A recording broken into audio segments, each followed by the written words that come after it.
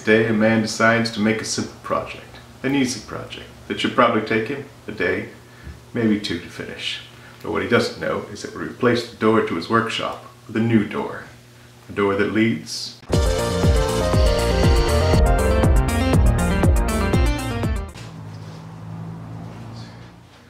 This is a 1/4 inch piece of maple plywood, I think.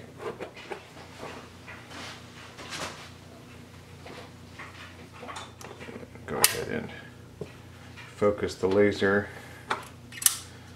to it. Let's head over to the laptop. Very simple design. We've got Rebel Alliance logo. I want to make sure that it's 10 inches in height, and that puts it a little under 10 inches in width. And then this is just a hole that's 3/8 of an inch. And then the only other thing I want is a circle behind it. And these are all set to cut, 60% power and 5 for the speed. But I'm not going to cut the outer circle right now, so I just go ahead and turn that off. Let's do it. Let's see if we did this right. And I think this should be enough for both parts. Oh, dang it.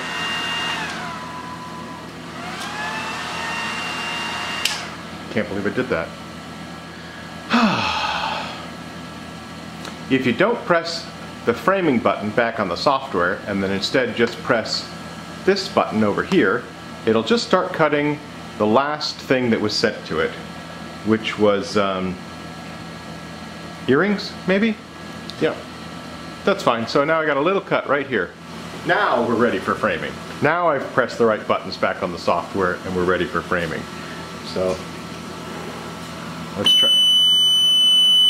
That's too far. It's too far. Okay. This piece of wood is actually a little bit bigger than what comfortably fits in here. Let's see. Should be able to get a 10-inch circle and an 11-inch circle out of this one piece of wood. Oh, and we hit a limiter. Yeah, I've got this thing. Okay, I hear you. Okay, so this device has limit switches so that when it tries to go too far this direction or too far this direction, an alarm sounds. And it's not a happy sounding alarm, so that's not going to work. I'm gonna cut this down a little bit. Switching back and forth, I was wearing laser goggles and then everything was like red. I was like, I can't see what I'm doing. So you gotta change out the laser goggles for safety goggles.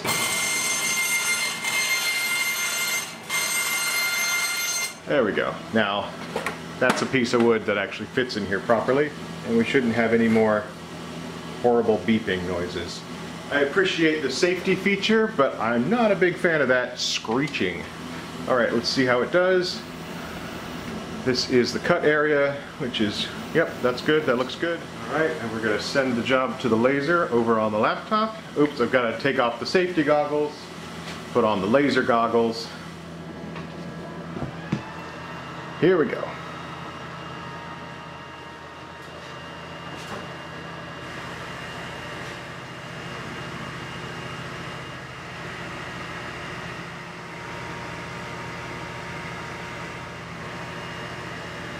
The fan in here is still going, so it vents all of the smoke and stuff outside, which is really nice. I usually let it vent for 20 minutes or so afterwards. That looks pretty cool. But we're not just doing a laser cut clock. I think I got a cool idea.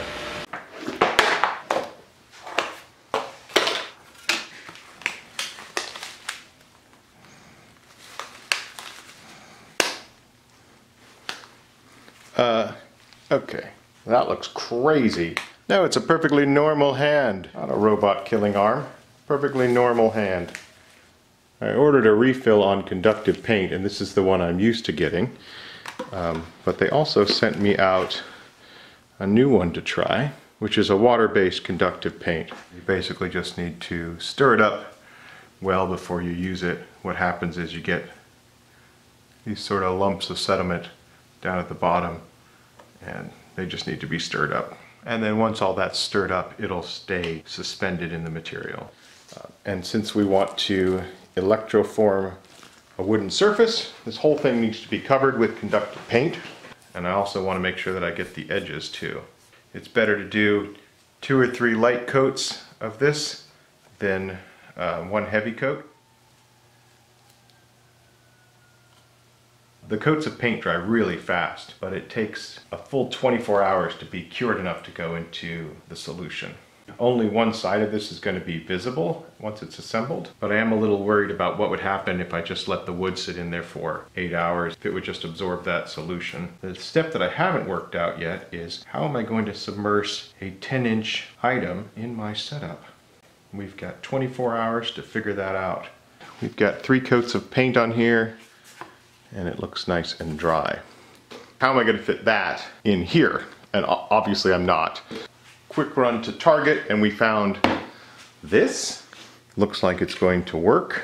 It brings up another question, which is how do we keep this object from floating? We want it completely submerged. I just don't know how to do weights on it so that it'll be even. The only part that I don't care if it gets copper plated is the inside of that hole. So I've got a piece of wood with a dowel glued into it. I put some neodymium magnets on the bottom. Sticks straight to the table saw. Piece of plastic is curved. It's got a lip on it. And the magnets can't overcome that. Here's a little piece of steel. It holds okay through the plastic. Or I could just put the whole thing in here, right? But if I do that, a lot of the copper that I'm intending to put on here will flow to the steel. We'll use this system with this metal weight, obviously cut down a little shorter, and I will go ahead and spray paint this so that it doesn't use up all of our copper.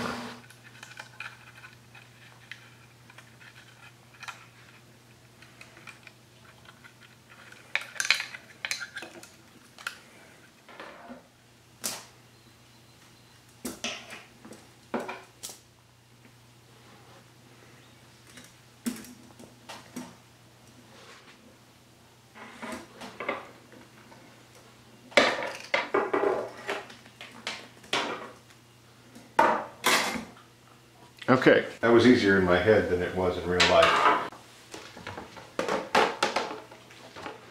This goes in. While I was sitting here waiting for the spray paint to dry is when I remembered that I have this incredibly strong magnet. I want to make sure that this doesn't jump anywhere.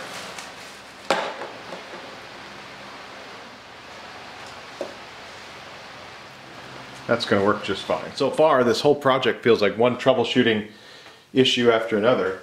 Alright, so now, electroforming solution. I have a larger bottle of it here because I think it's going to take more than our normal amount.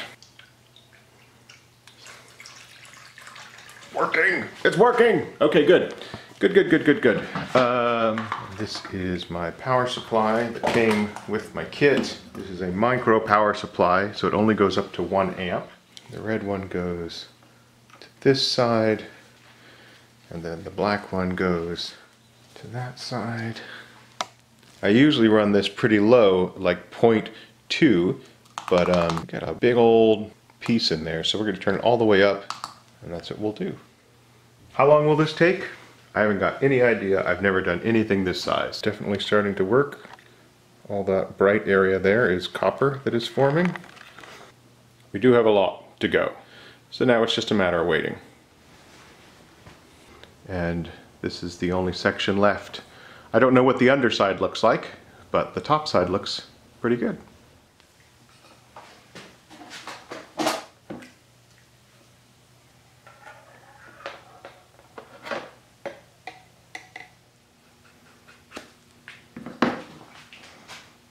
We can leave it just like this if we wanted to. Alright, and here's the back. Looks like there's a couple little spots here, probably air bubbles. So keeping it bright copper would totally be fitting with the logo. It's a little pinkish right now. But if we let it patina a bit, it'll darken, and it might get some cool age to it. So while I was waiting for it, I went ahead and made a second one. And there's a good reason for that. At the end of the last video, I mentioned, like, I would be super happy if these went full Statue of Liberty. And a lot of you commented that that was actually pretty easy to achieve. So I read through the comments, and a lot of people said that to get the green, you use a mixture of vinegar and sea salt, and some people had other ingredients, but these are the two that I saw repeated over and over in the chat. So I just poured in like 3 ounces of vinegar, and then, I don't know, 1.5 teaspoons maybe, so that it looks like it's all dissolved, and I guess we'll just pour it. Yeah, I mean, what do we care? What, am I saving this for something? I'm not. Just pour it on there, Peter. Stop being so weird about it. That's the whole, something just fell off my camera. That's fine. That's the whole procedure. So now we just wait. That was 8 o'clock last night. Here we are, a little less than 12 hours later, 7 a.m. It looks amazing. We have some bright copper still showing through, some dark patina, but then we've got, look at that. Definitely got some too. A very different look over here. I really like this as well, but I really like this side. So the other one's got this kind of spotting on one side, which looks pretty cool. They're both definitely aging. So what I want to do now is put a coat of spray lacquer on both of these, seal them in, and keep this look.